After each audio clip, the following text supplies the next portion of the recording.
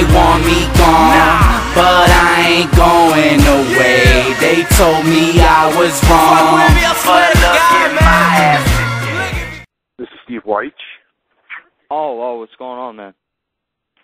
All right, guys, let's jump straight into this. We got Steve Wyche of the NFL Network. I got about 3 or 4 questions for him. First of all, thanks for joining us, man. Yeah, absolutely, no problem. Question number 1 is, like everyone's talking right now, like the NFL lockout appears to be close to ending this week or next week, but what is happening that is making people think that? Because it seems like that's just talk, but nothing's really changing. Yeah.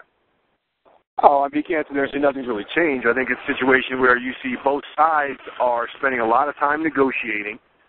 You've got major players involved, and they've clearly made headway. I mean, the finish line is within view. They've just got to come over a few more obstacles, but they spent the time, done things legally and negotiating to get a little bit closer to the lockout. So no, I can't sit here and say that it's imminent, but all signs are indicating that it could be done, within the next few weeks. All right. In that case, you're going to have to slide free agency in there somewhere. What are they going to do with training camp? Are they going to move it back, and how long is it going to be? Things like that. All depends on when the deal is done. If they get it done in the next week or two, training camps can pretty much start on time.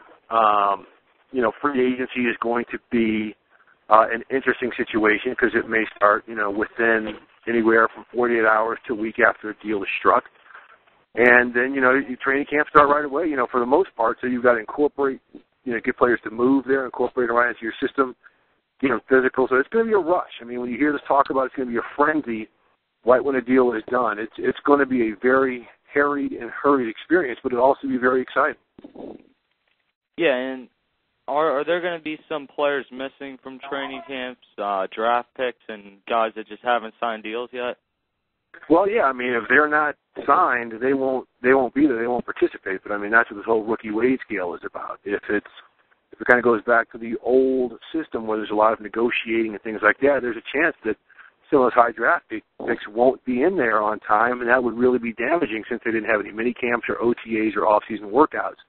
But there is a wage scale where the negotiation element is taken out of it somewhat, or it's not so much haggling or you're waiting for certain players to sign a deal before you get another guy signed.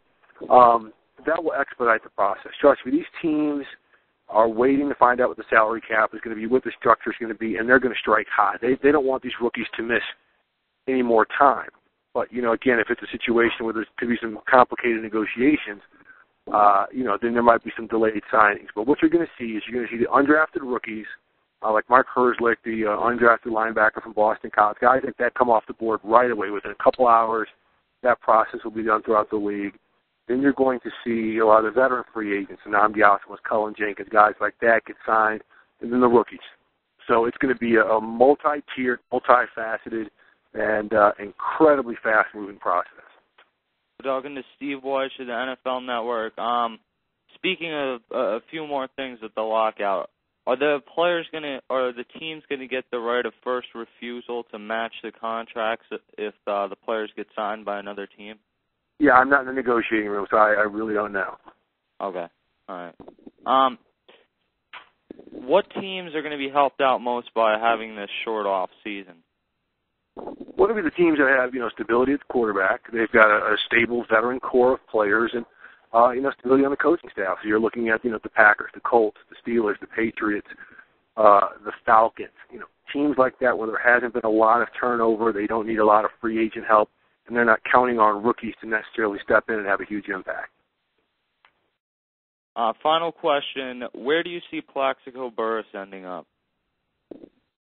Tough call. I mean, he's not necessarily a priority pick for anybody. I mean, teams right now, he's 34, so he hasn't played in a while, so I don't think he's someone they're going to dive right into and get.